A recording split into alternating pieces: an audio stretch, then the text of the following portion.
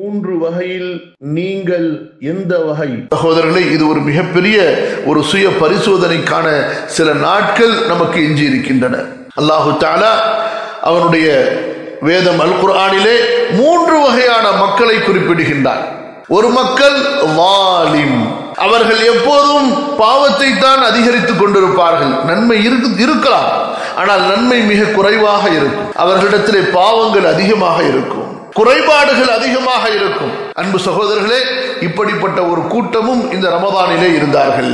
நோன்பை பேணவில்லை, ஃபர்லான நோன்பை வீணாக்கினார்கள், தேவையில்லாத காரியங்களிலே நேரங்களை கழித்தார்கள், குர்ஆன் ஓதுவதிலே ஈடுபாடு கொள்ளவில்லை, தொழுகையிலே பேணுதல் இல்லை. இப்படியாக தங்களுடைய அமல்களை விட்டது மட்டுமல்ல, பாவங்களையும் சேர்த்து கொண்டார்கள். லாலிமுல் லினஃப்ஸி, இவர் தனக்குத்தானே அநியாயம் செய்து கொண்டார். இரண்டாவது ஒரு கூட்டத்தை பற்றி அல்லாஹ் சொல்கிறான், முக்தஸித், அவர்கள் செய்தார்கள், நன்மை செய்தார்கள், ஆனால் ஒரு இறை அடியான் மறுமையை தேடக்கூடியவன் எந்த அளவு செய்ய வேண்டுமோ அந்த அளவு செய்யவில்லை. ஏதோ சில அமல்களை செய்தார்கள், பிறகு நேரங்களை அவர்கள் எப்படி பேண வேண்டுமோ அந்த முறையில் பேணாமல் நேரங்களை வீணடித்து விட்டார்கள். தூக்கத்தில் நேரத்தை வீணடிப்பது, தேவையற்ற பேச்சுகளிலே இப்படியாக நேரங்களை வீணடித்து விட்டார்கள். இவர்கள் அமல்களிலே முந்தவில்லை. நோன்பு நோற்றார்கள், தொழுகைகளை தொழுதார்கள், ஆனால் இந்த ரமதானுக்காக எவ்வளவு விசேஷமாக பிரயாசம் எடுக்க வேண்டுமோ, சிரமப்பட வேண்டுமோ, அந்த சிரமத்தை இவர்கள் மேற்கொள்ளவில்லை. அன்பு சகோதரர்களே, மூன்றாவது ஒரு கூட்டத்தை அல்லாஹ் கூறுகிறான் இந்த உம்மத்திலே, வமின்ஹும் சாபிகும் பில் கைராத், நன்மையில் முந்தக்கூடியவர்கள், நன்மையில் போட்டி போடக்கூடியவர்கள். இந்த மூன்றாவது உயர்ந்த அந்த கூட்டத்தில் நாம் இருக்கின்றோமா என்று நாம் பரிசோதிக்க வேண்டிய காலம் நேரத்திலே நாம் இருக்கிறோம். இவர்கள் யார்? இவர்கள் பிறருடைய செல்வத்தை பார்க்க மாட்டார்கள், பிறருடைய வசதியை பார்க்க மாட்டார்கள், பிறருடைய அமலை பார்ப்பார்கள். அவரை விட அதிகமாக நான் அமல் செய்ய வேண்டும், தன்னை விட அதிகமாக அமல் செய்த நல்லவர்களின் வாழ்க்கை வரலாறுகளை படிப்பார்கள், உணர்வார்கள். அவர்களை போன்று தானும் ஆக வேண்டும் என்று அந்த அமல்களோடு, அந்த நல்லவர்களோடு அவர்கள் போட்டி போடுவார்கள். அன்பு சகோதரர்களே, அபு முஸ்லிம் அல் ஹவுலானி ரஹிமஹுல்லா அவர்கள் மிகப்பெரிய தாபிஈ. அவர்கள் தாங்கள் போட்டி போடுவதற்கு யாரை முன்னுதாரணமாக எடுத்துக்கொள்வார்கள் தெரியுமா?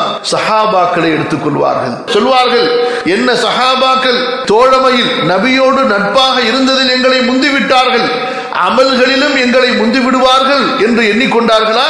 இல்லை, நாங்கள் அவர்களோடு போட்டி போடுவோம், நாங்கள் நன்மையின் விஷயங்களில் அவர்களோடு போட்டி போடுவோம். நாளை மறுமையில் அவர்கள் எங்களை கண்டால் அமல்களில் வீரமாக இருந்த, அமல்களில் தீவிரமாக இருந்த, அமல்களில் கடினமாக முயற்சி செய்த ஒரு நல்ல கூட்டத்தை தான் நாம் விட்டு வந்தோம் என்று அவர்கள் அறிந்து கொள்வார்கள்.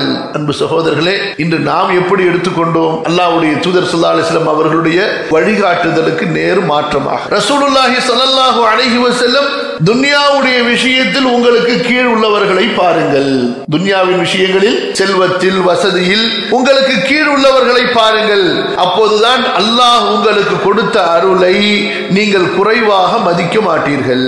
மேலும் கூறினார்கள், மறுமை விஷயத்திலே, ஆகிரத்துடைய விஷயத்திலே உங்களுக்கு மேல் உள்ளவர்களை நீங்கள் பாருங்கள், உங்களை விட அதிகமாக அமல் செய்பவர்களை, உங்களை விட அதிகமாக பேணுதல் உள்ளவர்களை, உங்களை விட அதிகமாக தக்வா உள்ளவர்களை, இபாதத்தில், திலாவத்தில், தர்மத்தில் உங்களை விட அதிகமாக அந்த அமல்களை செய்பவர்களை பாருங்கள்.